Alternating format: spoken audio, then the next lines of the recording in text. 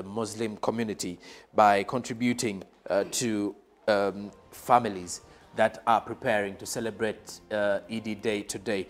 Some of the goods that were given out include, the groceries that were quite many, including also some of the Unilever brands like Royco being offered. But not only that, sugar, rice and salt giving back to the Muslim people who have been through fasting in order to celebrate Eid with their families. Now, the handover marked the culmination of the Royco Shared Goodness campaign that aimed at elevating Ramadan dining experience and sharing with the loved ones the beauty of the Royco. Then additionally, the organization embarked on a drive to rally Muslims to join in on the campaign by sharing essential food items to fellow Muslims during the season of Ramadan, which came to an end yesterday. And now, Grace Nandaula, Nutrition Category Manager at Unilever, emphasized the significance of these donations, which were distributed at the Kibuli Mosque before Iftar. Now, expressing gratitude for the initiative, the Imam of Kibuli, Father, addressed the media thanking Unilever company for the support rendered to various Muslims, and in attendance were brand ambassadors, including influencers from the X app, who had a lot to say in regards to giving back to the Muslim community. Now, we do check out what was happening during this give back from Unilever. My name is Nandaula Grace from Unilever, Uganda. And we started the campaign for Share Your Goodness this Ramadan, on Ramadan immediately.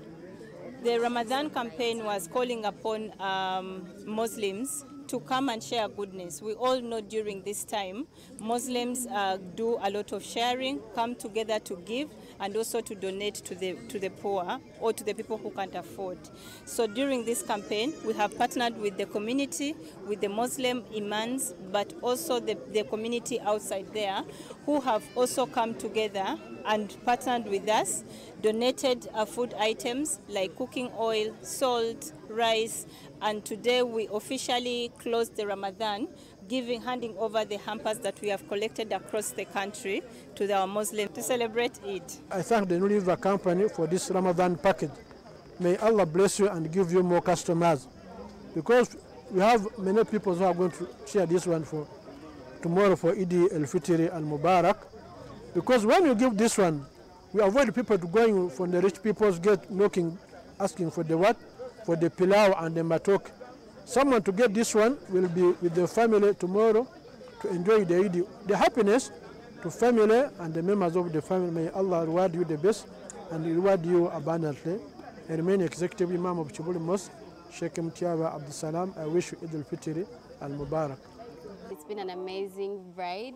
We are so glad the month has come to an end, the fasting period has come to an end, and Royco has actually been visiting several mosques. For the whole period of the fasting, you've seen the Royco group coming through in the evenings during Iftar, and they've been able to serve and enjoy meals with the different Muslims. Hello, my name is Linda Uwera, and I am an influencer representing Royco. And I've been part of this campaign from the beginning of the fasting season, and I must say that I'm very impressed by how Royco has been sharing the whole season, sharing food with the people that need it, sharing iftar, sharing goodies like they are right now. It has been a very, very great journey throughout. We've touched very many people's lives through the Royco charity or iftari experiences of Share the Goodness. People have been happy. It's been amazing.